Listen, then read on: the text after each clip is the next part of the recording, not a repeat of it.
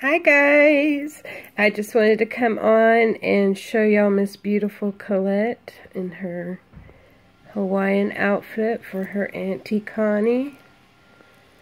Look at the pink flowers and blinged out on her socks with her pink and white passy clip that goes perfectly, and her Diffrax. I believe that's a Diffrax. No, that's the Suavenex passy. So anyways, we are here today because I have some big news for y'all, and it's been a while. I'll just give y'all a hint.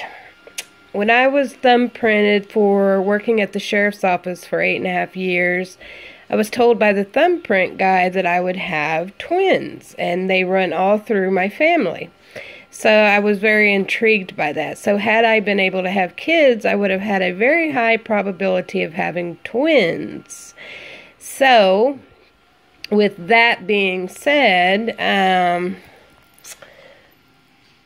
little someone will be arriving this week, and I can't say to who, but I'm just giving y'all a hint at who that someone might be.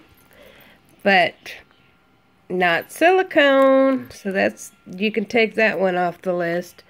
So I would love to see what you guys think. And no baby from Russia yet. And I'm not gonna be able to get this. There, she can chew on it. Look how cute she looks. So there it is, guys. It's been a while, but I'm reborn preggers. Actually, you know, instead of swapping or whatever, I have no idea of much on this baby, but I'm excited, and yeah, so we shall see what happens. Miss Maple, you want to come say hi? Come here, sweetie. Maple, what you doing, baby? Hi, pretty girl.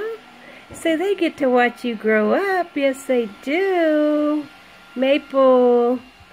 So guys, I will be also having a giveaway soon. It's not going to be for the doll as originally planned.